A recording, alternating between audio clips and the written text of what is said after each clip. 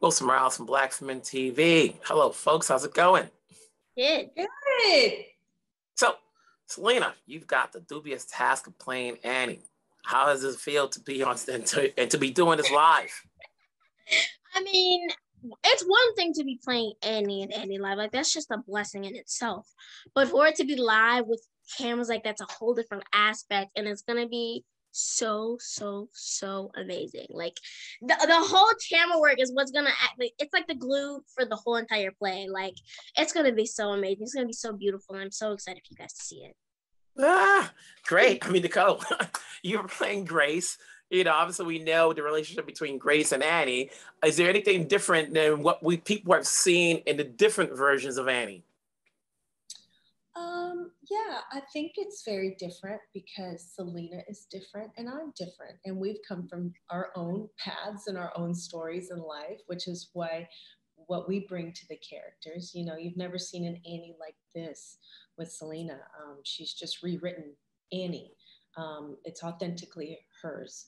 So, and the same goes for myself, and I think I speak on behalf of the rest of the cast. You know, it's going to be different because we're different, and we just bring our own stories, our own heart, our own experiences. Obviously, we want to keep the integrity of what the writers originally wrote, and that from that time period, we're actually going back to that time period, adding a little spice to it.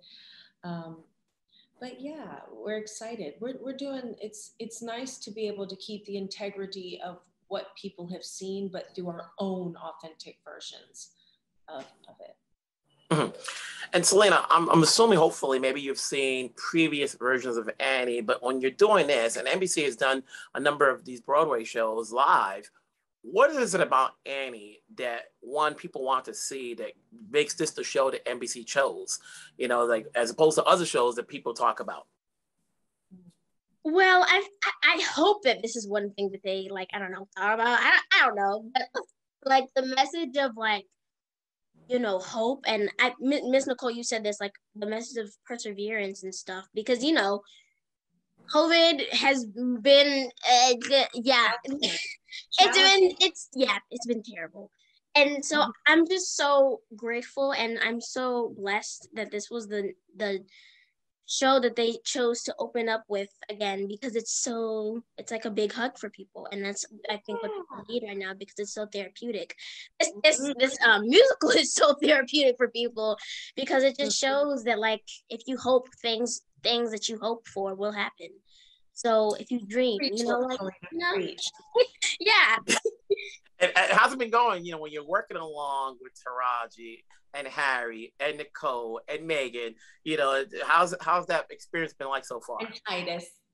Yeah, and Mrs. Titus. But oh my gosh, we just moved to the soundstage, and it's been so weird working in the rehearsal space where there's just the fake props. It's been so weird, but actually moving into the soundstage where like everything's there. Oh my gosh, it feels so much realer now, and I'm so excited for you guys to see. It's gonna be so good. I think I've said excited like 10,000 times already. It's gonna be so good. What's so special about Celina? Not only is she just like a ball of love. Obviously, you see how infectious she is, but she's really pistol sharp at what she does, and she's an incredible listener. I learned from watching, working with the different casts. She just literally listens to everyone, and that's like the biggest key ever to great acting, right? Is just being present, and that's just what she does naturally. Thank you. I'm tearing up. You know, you guys are great to talk to. Obviously, I'll be watching live like everybody else. Keep doing your thing. Hey, Celina, I can't wait to see what's next from you. So keep it up. I'm here to support. Wherever you guys are at, stay safe. You too. Bye. Bye.